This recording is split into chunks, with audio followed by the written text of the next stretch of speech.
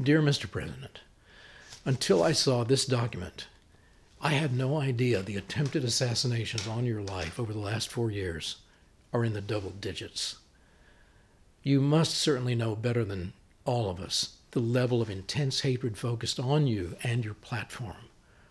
But we do know that opposition to your authority is organized, and it's malicious, and it's determined. You have been attempting to govern these last 4 years under what we must admit, all of us, conditions of war. Mao Zedong described this battlefield when he defined war as politics with bloodshed. And he also said that politics is war without bloodshed.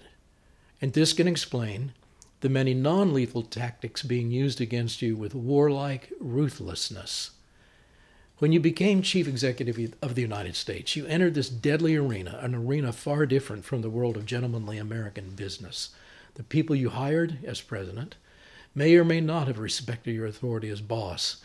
They may have been typical political pawns getting close to you to sabotage everything you stand for, to subvert commander intent.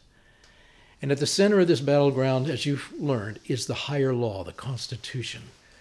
Insurrectionists really hate law. They hate justice.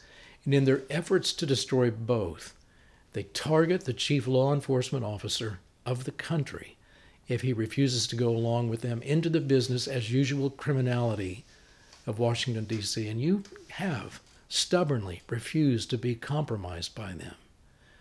But have you been cataloging all the weapons that your enemies have been using against you? These are not the tools of everyday business, but the arsenal of political intrigue.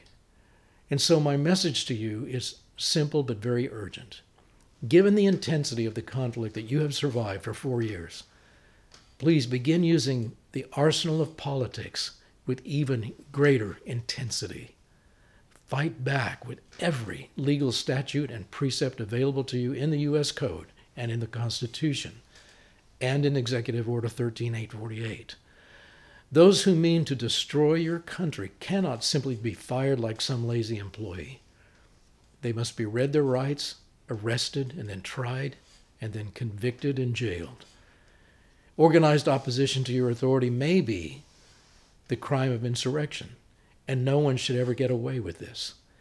Every cabal of insurrection must be discovered and then rooted out of a nation and put to an end. So please examine every means available to you in various executive orders and laws and statutes and precepts, and be as diligent about prosecuting these as your opponents are ruthless. Politics is war. Please fight accordingly.